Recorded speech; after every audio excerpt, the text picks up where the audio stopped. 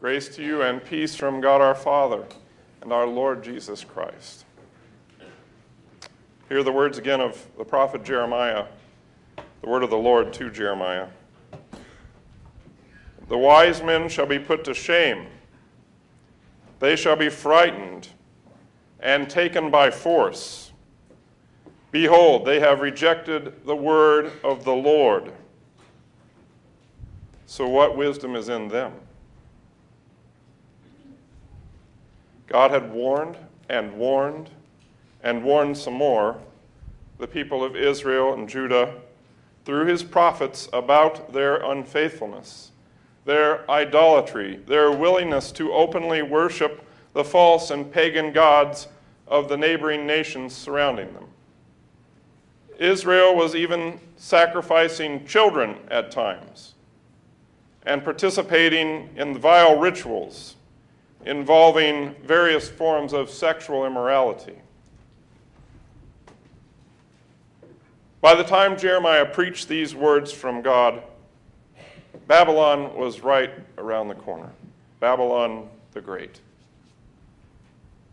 The buzzing bee of Babylon that was far off, but certainly on the horizon at the time of Isaiah, now 200 years after Isaiah, was just where God promised they would be, ready to shame and frighten and dismay and shatter the confidence of Israel and take them away by force off to a place where they did not want to go.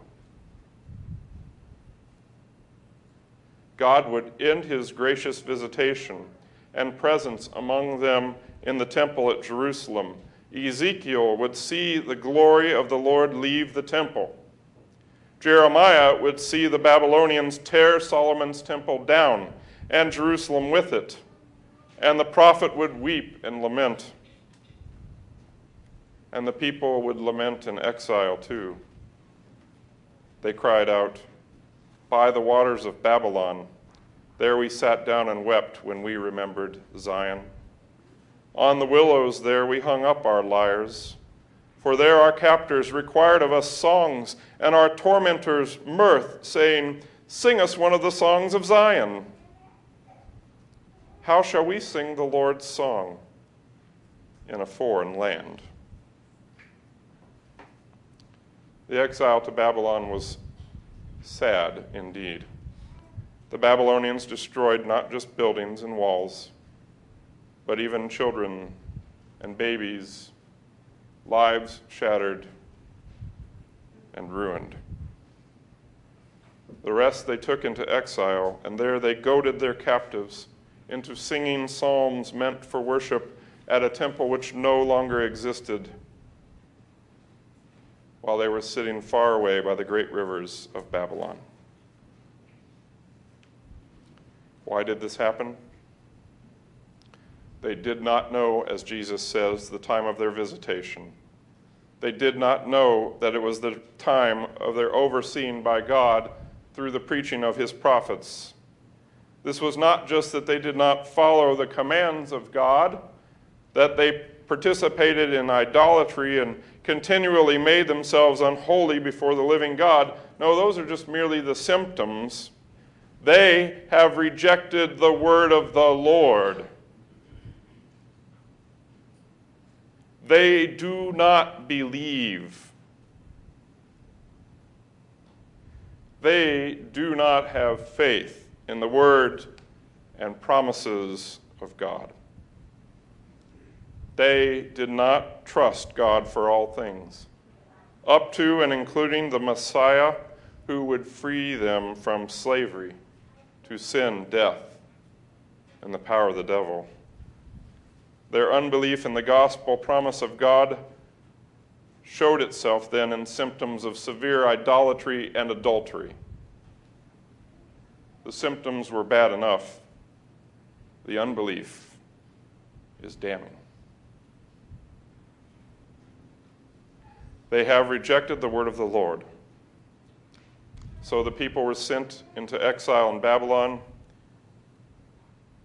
and they were guilty of not just rejecting the preaching of God's word, but they also therefore rejected the eternal word, the living Word come down from heaven, the eternal Son who would one day be made flesh for them to redeem them from sin. They had no faith in the saving and eternal life-giving promises of God to crush the head of the serpent. Their concern was with their belly, their pocketbook, their own lusts and whims and terrible desires. Everything else but the true God was their idol.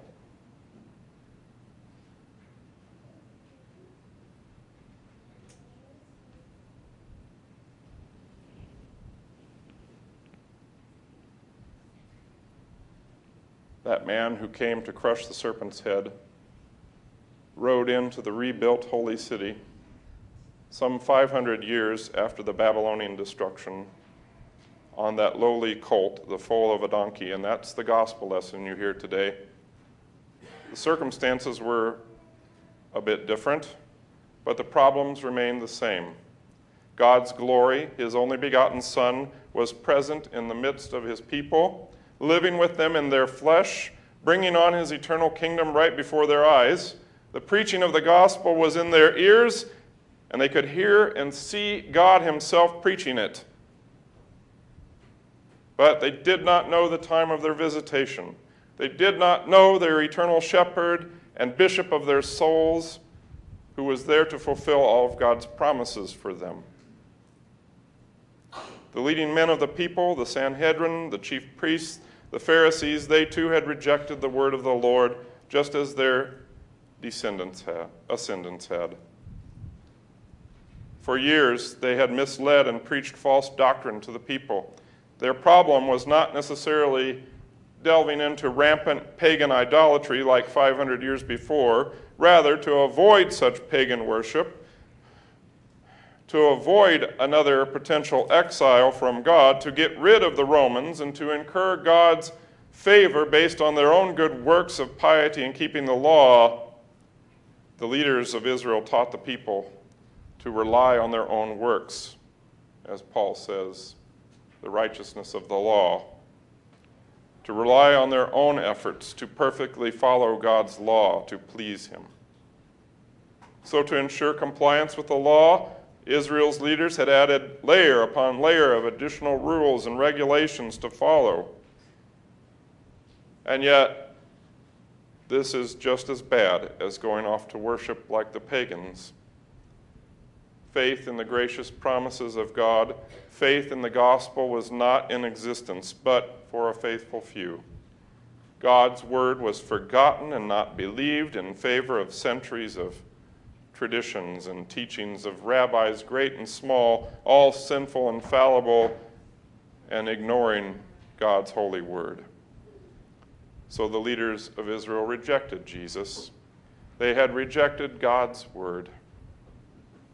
They have rejected the word of the Lord again. They even say it's better for Jesus to die than for the nation to die at the hand of the Romans. Yet they were oblivious to their own spiritual and eternal well-being. This reliance on the law leads to idolatry.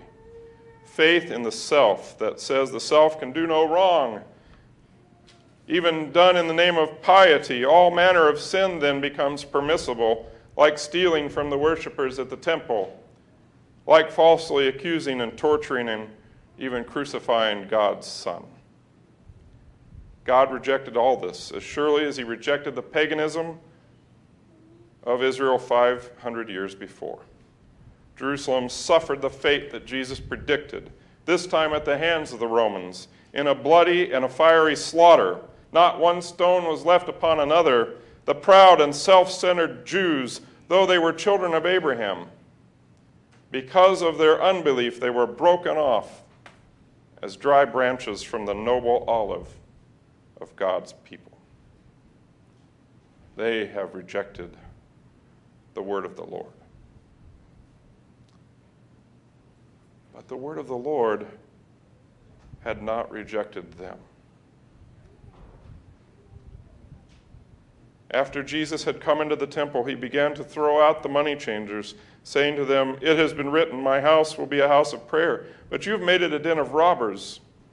And Jesus was continually teaching daily in the temple. But the chief priests and the scribes were continually seeking to destroy him, and so were the foremost men of the people.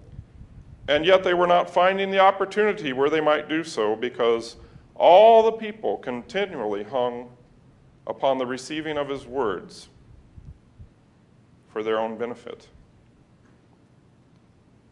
Jesus once asked, "When the Son of Man comes, will he find faith on earth?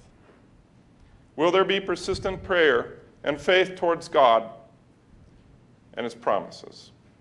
Will men not rely on their own attempts to justify themselves before God and others, or will they beat on their breast and admit before God and man that they are poor, miserable sinners, contrite over their sin, that they will look in faith towards God for his grace and forgiveness, and that they will give up on their life of sin?"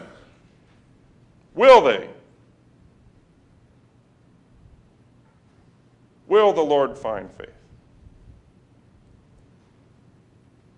And we know that we all participate in this. Our sinful flesh rejects the word of the Lord. It has no tolerance for God's word. Every day, your sinful flesh will choose the path of idolatrous Israel instead of gladly doing God's will. You too will attempt to justify yourself before God and before the neighbor and up against the neighbor. You will fall for the temptation of holding your own works up to God. These are symptoms of our inherent tendency towards unbelief, inherited from our first parents. Despite the continuing hatred and intolerance and unbelief of the chief priests and the scribes and the foremost men of Israel, Jesus fought that darkness during that Holy Week before his death, and he continued to come and teach and preach in his cleansed house of prayer his gospel news. And the faithful hung on his every word. They were faithful there, and there were faithful there, because faith comes by hearing the word of Christ. God's word does not return unto him empty, no matter how hard the sinful flesh fights to reject. And some will fight hard enough. But God does not return empty-handed. The Good Shepherd returns with the lost upon his shoulders, rejoicing. God has not rejected you. God loves you, his creation. Now is the time of his gracious visitation for you. God the Father has sent his only Son to come and sweep out the temple, to make clean his house of living stones. God's Son came to seek and to save you in your lost condition, to cleanse you of sin, to save you and the whole world, not waiting for you or the world to come to him, because no one can or will. But Jesus first came to you, came into the world, became man, served you, died for you, rose again from the dead, and sends you his Holy Spirit and gives you that word of promise. And he opens heaven so wide that all men might enter. Besides, he gives you his rich promises and assurances that he will care for you in time and in eternity, here and there, and pours out into your hearts all the fullness of his grace. On account of the cleansing blood of Jesus, you are saved from the sin of unbelief, from the sin of rejecting the word of the Lord. The Lord's saving crimson flood washes you clean in the waters of your baptism. Jesus preaches to you his gospel of peace in your ear, feeds and strengthens you with his forgiveness in his body and blood. Jesus cleanses you, his living house of redeemed flesh. And he continually preaches to you his salvation, his forgiveness, so that you might continually hang on his every saving word. and learn from him not to live on bread alone, but by every word that comes from his almighty and eternal mouth. That living voice of Jesus, his powerful and creative word, is a blessing like rain from heaven. Thankfully, it's more consistent than the rain that comes to here. God showers it down on you out of his grace and his love for you, that you might hear his gospel news and believe in him as your Lord and your Savior, and so be saved. That you might daily live in your baptism lives of repentance and faith, his love flowing down to you and through you to the neighbor who needs it. You know, that's a lot of freight that's put on preaching. God sends his gospel preachers to you to serve you with his saving word. And men are drawn unto the crucified and resurrected Lord Jesus. We pray that our Heavenly Father never take the reign of his gospel away from us, and that we never reject his word, but always hold fast to it, believe it, and reflect the light of his love to the neighbor and to the world who so dearly need it. In Jesus' name we pray. Amen.